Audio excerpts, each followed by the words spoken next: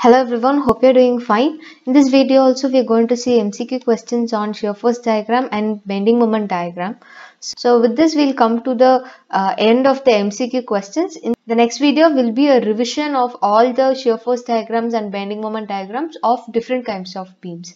So let's get started. And before we start, I would really appreciate it if you could smash that like button, drop me a comment and share this free program with anyone who might need it. So the first question, with reference to the list 1, match list 2 and select the correct answer by using codes given below the list. Okay, so this is another simply supported beam. So they have asked shear force at A, B, C and D. So this is my A, B, C and D. So firstly I have to find what is shear force at A. Shear force at A will be equal to reaction at A. So I have to find what is reaction at A. For that I have to equate moment at D is equal to 0. On doing so,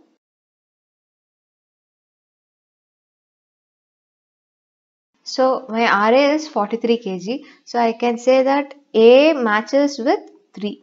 So these two things are correct. So I can eliminate option A and option D.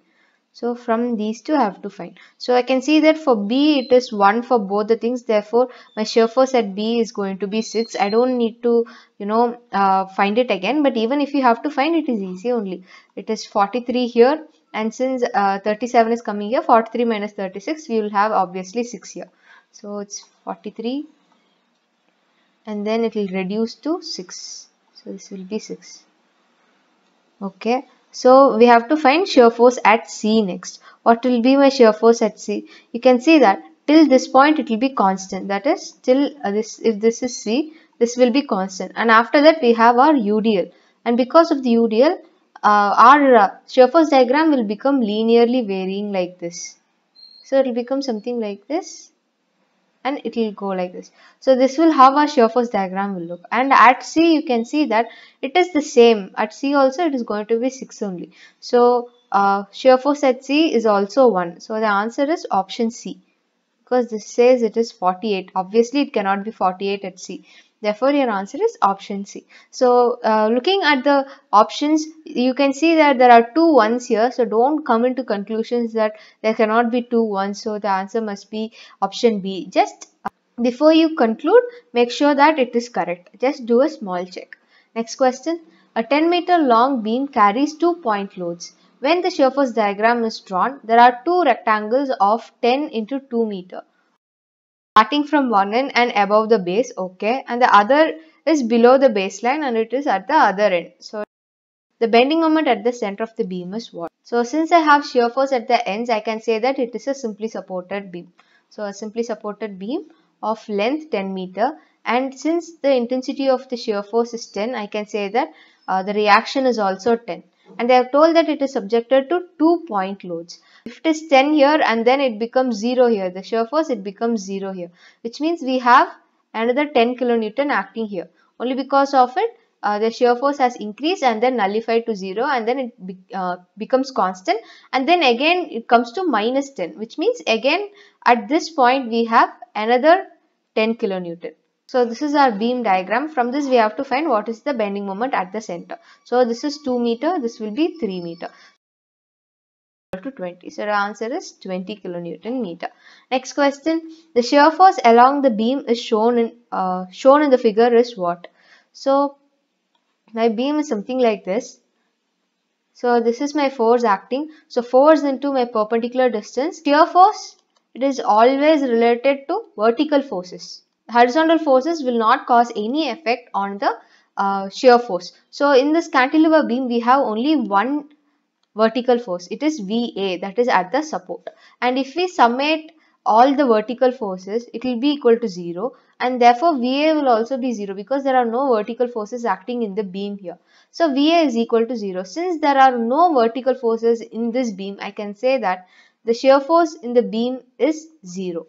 Whereas if my beam had been something like this, if this is 10 and this is 2 meter, then this beam can be written like this.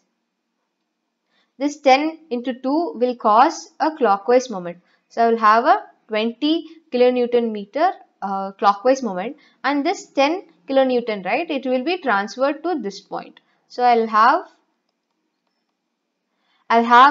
a moment and also a vertical force. In this case, since we have a vertical force, our shear force will be present. Next question. The correct shear force diagram for the beam shown in figure is what? So, in order to confuse you or to challenge you, I have got another question here. So, in this question, you can see that again we have an axial force here, and it is something like this. So, in the previous video, in the previous question, it was a cantilever beam, whereas in this video, it is a simply supported beam. So, for simply supported beam, it is always good to find our RA and RB values. So, let me draw this beam again. It will be something like this, and this 1 ton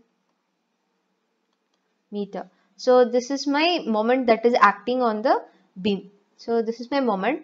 Therefore, I have to find what is my RA and what is my RB. So, RA is equal to minus 0.1 ton and RB will be equal to, RA plus RB is equal to 0. So, therefore, RB will be equal to 0.1 ton. So, if I draw my shear force diagram, since upward is positive but it is in minus sign, so minus 0.1, and then a moment will not play any role in the shear force diagram, only any vertical forces will play a role in shear force diagram. Therefore, it will be the same. And then when we come here, this is an upward force. So, what is the sign convention? When we are going from the left, upward is positive. Whereas when we are coming from the right, downward is positive. But since we are going from the left, you can see that it is positive. So, this is minus 0.1 plus 0.1. It will become 0 here. So, my shear force diagram will be something like this. It is 0.1 ton. Option A. Next question. A simply supported beam of span L is loaded as shown with the load intensity W1 per unit length at A and W2 per unit length at B. The shear force at support B is what? So, simply supported beam, if they ask shear force at the support, then you have to just find the reaction at the support. So, in this case, they have asked at B, so I have to find just RB. Finding that is enough. So, how will I find RB? I will just equate moment at A is equal to 0. When I do it, it becomes RB into L is equal to, since this is anti-clockwise and this will produce a clockwise moment, I am just equating them both. So, RB into L is equal to, let me divide this trapezium into a rectangle and a triangle. So, firstly, let me consider the rectangle. So, the intensity of the rectangle is W1, the height is W1, whereas the length is L. So, it is W1 into L into the centroidal distance will be L by 2. Next, I have to consider the triangle. So, if you take the triangle, the load intensity will be W2 minus W1 because the whole height is W2, but we need only this height. So, therefore, it is W2 minus W1 and the length is also L. So, this will become area of the triangle is half into length into height is W2 minus W1 into what is our centroidal distance? It is this is our point, therefore this is our centroidal distance, it is 2/3 of L. So, into 2/3 of L.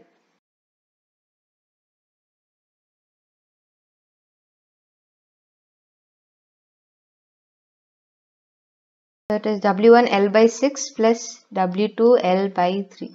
So, our answer is option C. Going to the next question. The beam shown in the figure has a design value bending moment of what?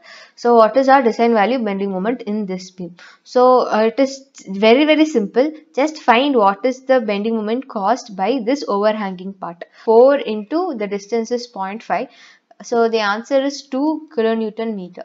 So, you can see that this is my beam. And this load, it causes a anti-clockwise moment of 2 kilonewton meter. That is a clockwise moment of 4 kilonewton. So, this causes a moment here. Therefore, the net moment at this point will be 2 kilonewton meter clockwise, and then again we have 2 kilonewton meter here. So, you can see that they both are same. So, I can say that this is my the design value bending moment. So, the answer is D. Next question. The cantilever beam shown is subjected to moments as shown in figure. The bending moment diagram will be what? So, I have a cantilever beam. At the end, it is subjected to clockwise moment of 50 kilonewton meter, and at some point, it is subjected to an anti-clockwise moment of 30 kilonewton meter. if I draw the shear force diagram for this, I can say that the shear force diagram will be 0 because there are no vertical forces acting here. Whereas when I draw my bending moment diagram, this is 50. So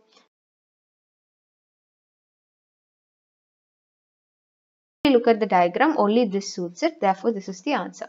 Next question, fixed end moment MA shown in figure is what? So they've asked what is this MA, and you can see there is a hinge here. So if I have a hinge, then it becomes very easy. I can say just equate all the moments about this point. So when I have a hinge, what happens? This will behave as a separate unit. At the hinge, I will assume that there is simply supported end at the, so since it is a hinged point only, we'll assume that the moment at the hinge will be equal to 0. So if I need to find MA, it is very easy. I'll just have to equate moment at B is equal to 0 from the left side. So it is MA anti-clockwise direction. I have RA, it is in the opposite direction. So MA minus RA into 4 is equal to 0. When I equate all the vertical forces is equal to 0, it will become RA plus RC is equal to the only vertical force is 20 here. So 20 kilonewton. From this, if I find RC, I will be able to find RA, and then with that I will be able to find MA.